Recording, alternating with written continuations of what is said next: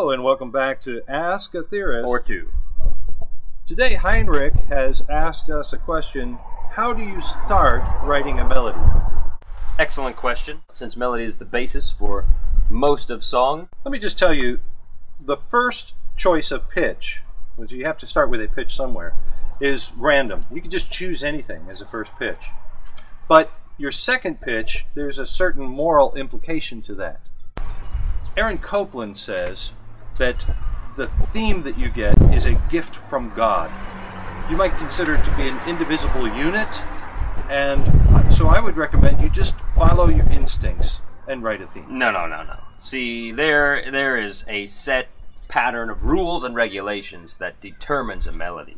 You don't just follow your instinct. You follow 3-2-1. Heinrich Schenker, Schenkerian theory. Oh, not that. Every song boils down to 3-2-1. 3-2-1? Oh, 3-2-1.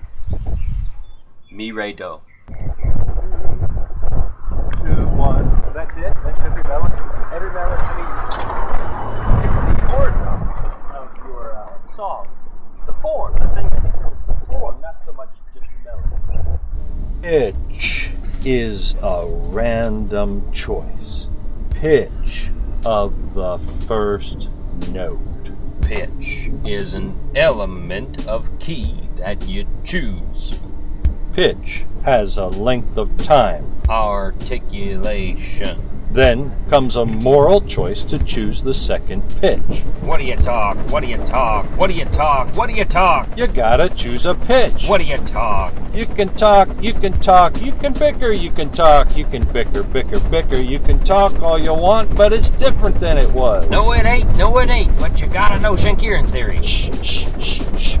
Talk to Schenker. Ever heard of a man named Schenker? Schenker? Schenker. Heinrich Schenker? Heinrich Schenker. Heinrich Schenker. Nope, never heard of any theorist named Schenker. Sure he knows what it takes just to make a pretty tune. Make the people want to sing, want to play up and sing. Scale degrees, 3-2-1, up to 8, 7, 6, 5, 4, 3, 2, 1. Yes, sir, yes, sir. But you gotta follow Schenker theory. What do you talk? Yes, it's 3-2-1. That's how every tune comes down. That old theory is long gone. Gone with the hogshead cask and demijohn. Gone with the sugar barrel, pickle barrel, milk pan. Gone with the tonal center and the tonic and the keys. But we're talking about tonal theory. Red light! Switch! Haven't you noticed that Schenker's only used to support Germanic music? We use Bach and Brahms and Beethoven as examples, but it doesn't work with Debussy or Ravel. Oh, you can use Schenker music for any kind. It could be worship music or contemporary.